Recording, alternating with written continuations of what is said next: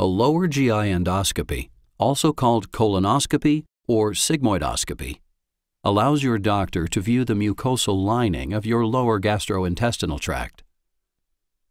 The procedure is used as a screening test in individuals with no symptoms or to help diagnose unexplained abdominal pain, rectal bleeding, or a change in bowel habits.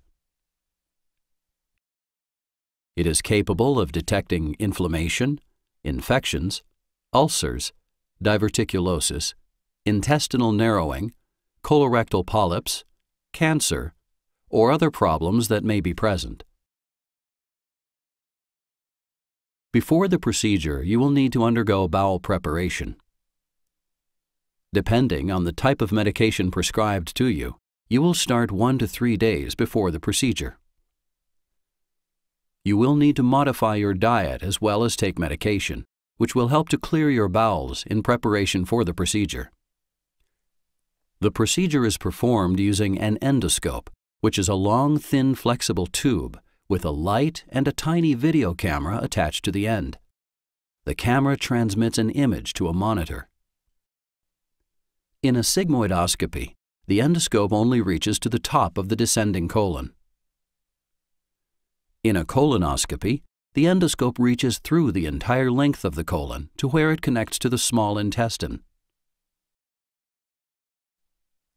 The presence of the endoscope and the air may cause you to feel cramping or pressure and the need to pass gas.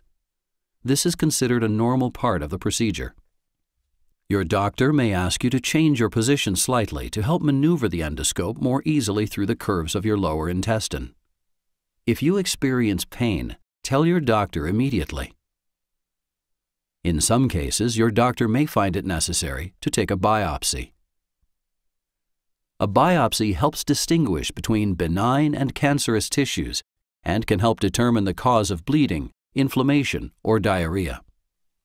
Biopsies are often taken even when your doctor does not suspect cancer.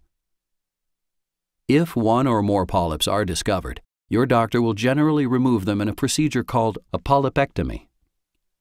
He or she will usually use a snare to remove the polyps, and then cauterize their bases to control bleeding. At the end of the procedure, the endoscope will be removed from your colon. A sigmoidoscopy usually takes about 20 minutes, while a colonoscopy can take 30 minutes to an hour.